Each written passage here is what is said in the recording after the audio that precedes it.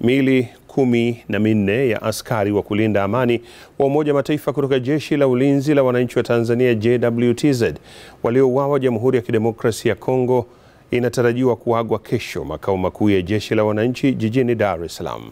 Taarifa iliyotolewa leo na Kurugenzi ya Habari na Uhusiano JWTZ imesema shughuli ya kuaga miili ya mashujaa hao waliouawa wakiwa katika jukumu la ulinzi wa amani nchini DRC itaanza saa 1 asubuhi katika viwanja vya Wizara ya Ulinzi na Jeshi la Kujenga Taifa JKT Upanga jijini Dar es Salaam. Miili hiyo 14 iliwasili nchini juzi ikitokea DRC na kupokelewa na maafisa wa JWTZ wakiongozwa na Waziri wa Ulinzi na Jeshi la Kujenga Taifa Dr. Hussein Mwinyi. Shambulio hilo la Disemba 7 limefanywa na waasi likiwalenga walinda amani wa Umoja Mataifa katika kambi ya MONUSCO nchini DRC na linatajwa limesababisha vifo vingi kwa wakati mmoja vya walinda amani wa Umoja Mataifa katika kipindi cha miaka 25.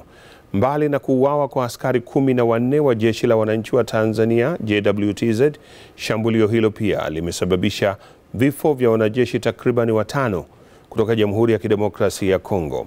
Azam TV itakuletea matangazo ya moja kwa moja kuagwa kwa miili 14 ya askari hao wa kulinda amani wa Umoja Mataifa kutoka Jeshi la Wananchi wa Tanzania kesho panapo majaliwa.